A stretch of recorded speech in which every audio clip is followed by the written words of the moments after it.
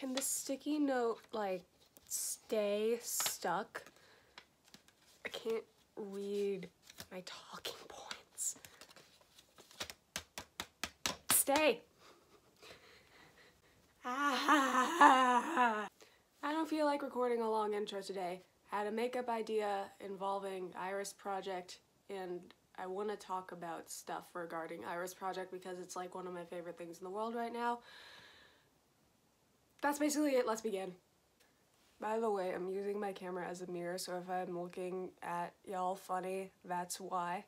I don't know why I'm putting so much, like, under my eyes, because it's just going to be covered with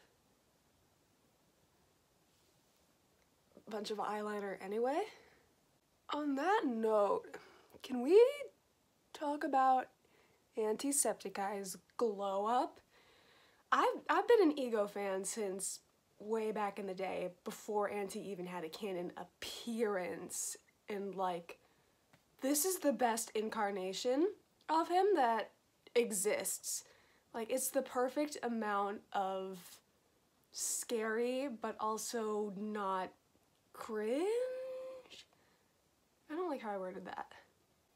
If I saw that thing walking up to me in a dark hallway, I know I'd be dead. Because that's just horrifying.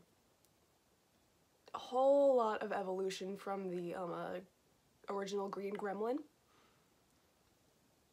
I never really liked him just being portrayed as that thing. Because I always knew he had the potential to be super duper scary, but fandom said no. I was actually never the hugest fan of Auntie to begin with. Was always more of a Nightmare girl.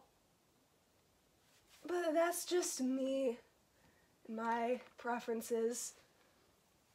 I don't, like, hate him, but he's such a well-written antagonist that I love to hate him. Like, all bro wants to do is just destroy stuff. He is a completely irredeemable villain with massive amounts of power, and that's just cool, man. Ooh. I opened the eyeliner and it was like all the way up here. I don't remember doing that.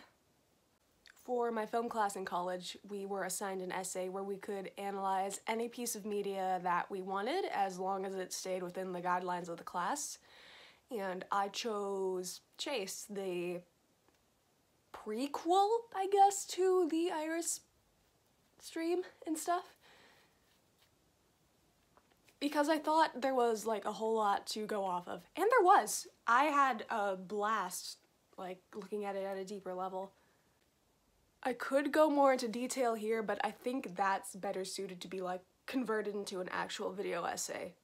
But to summarize, there's a lack of spoken dialogue in Chase.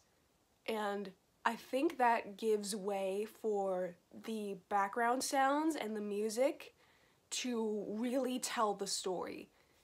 And oh my gosh, it was one of my favorite things I've written. I could go into so much detail about it, but now's not the time and place. Editor Meg here. I've decided now actually is the time and place. What I discussed in my essay was the way the audio design reflected Chase's emotional state throughout the video. As the story progresses and he gets more lost in his thoughts, the music intensifies and overtakes the background noises until he finds the memorial and is thrust back into reality. Then, of course, the music fades out and is abruptly replaced by that creepy whirring noise from when Chase gets teleported. Excuse me. I rewatched the Anomaly Found video and heard some similar things going on. The difference, though, is that the changes in sound volume and intensity reflect Auntie's influence on Chase.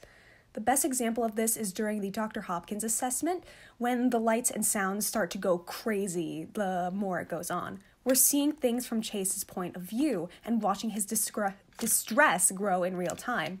Another detail I noticed was that every once in a while, a small blip of static can be heard, showing Auntie gaining more power and presence in the facility. They're subtle at first, but as the film reaches its conclusion, these small sound bites turn into whispers and laughter until all hell breaks loose. Okay, tangent over, back to the video.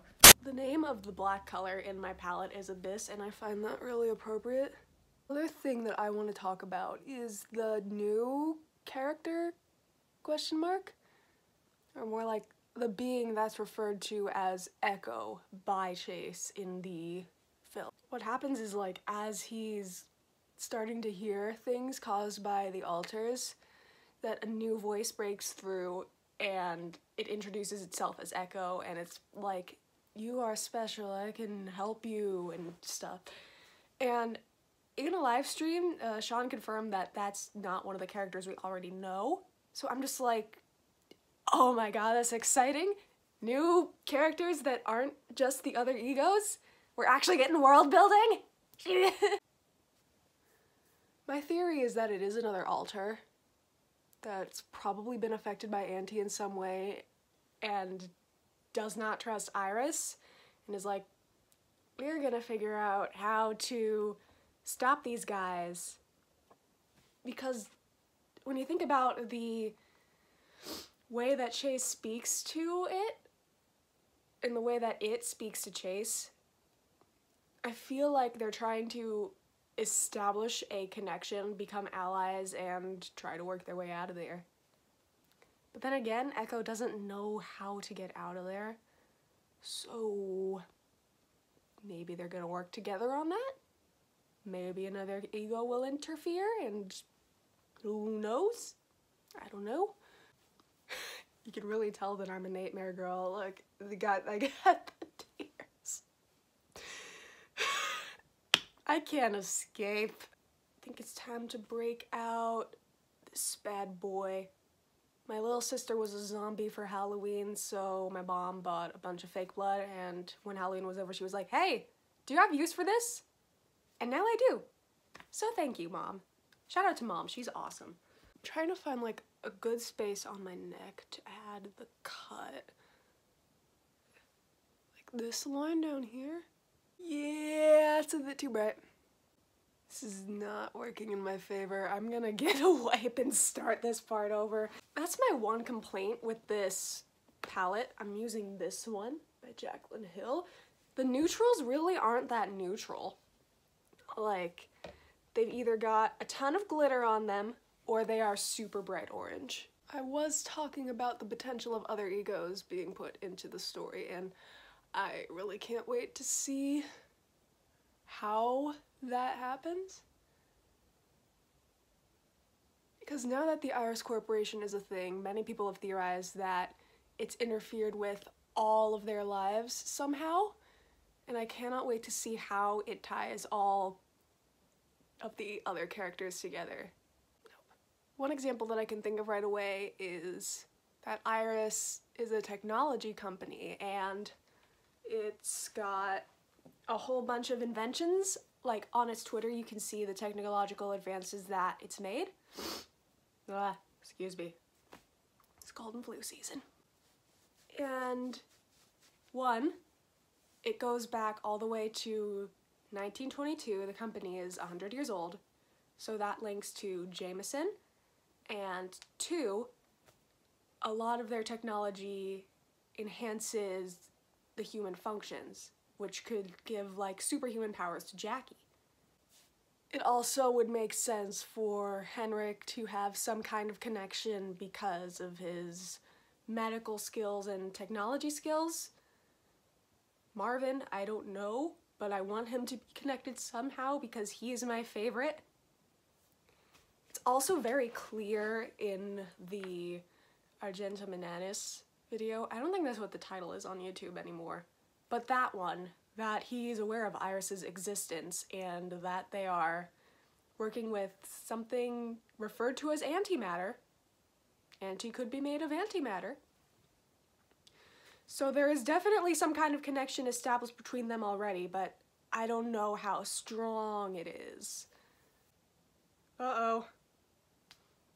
The thing is stuck. That's great. No, no, no, no, no, no, stop sinking, stop sinking. Stop. No. Ah!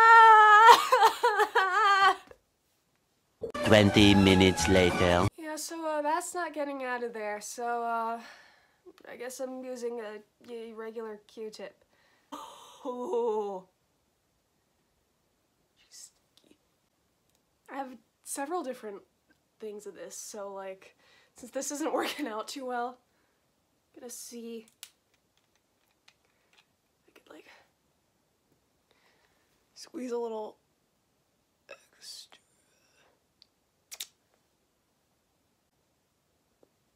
Ooh, it's on the floor. It's on me. Oh god. It's Auntie. The more blood, the merrier. Oh, it's getting the effect I want though. This shit's gonna stain, I bet. So there's the gore effect. It's very much all over me now. I feel like I need to give myself lipstick because I'm kind of yassifying this. I think this gets the point across. Give me 1 minute and I will be fully in costume.